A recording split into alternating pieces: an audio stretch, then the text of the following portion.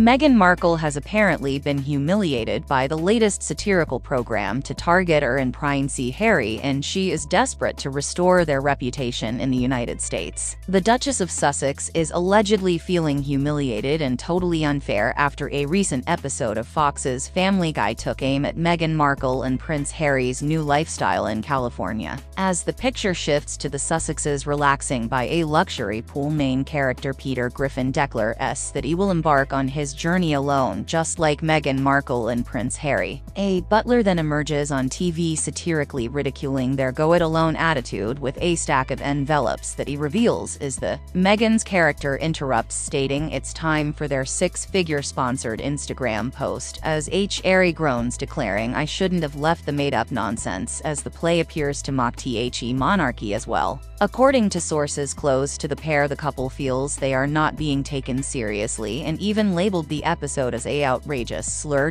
They stated that the new attack from within Hollywood has shown Meghan and Harry that public opinion has turned against them in the country they've moved to, with the mother of two desperate to repair their reputation as she makes a Hollywood comeback. According to the insider, they're in full panic mode. The Sussexes' position has deteriorated to the point where Meghan is reportedly pleading with her husband to forgive the royal family, with whom they both abruptly severed connections in 2020. The newest pop culture hit at the couple comes after South Park provided their own satirical take on them in a February episode. The fictional Prince of Canada and his wife, who bore an uncanny similarity to Prince Harry and Meghan, embarked on a worldwide privacy tour in South Park. The public's opinion is shifting as Meghan's estranged half-sister Samantha Markle appeared in a Florida court yesterday to seek a defamation trial against the Duchess.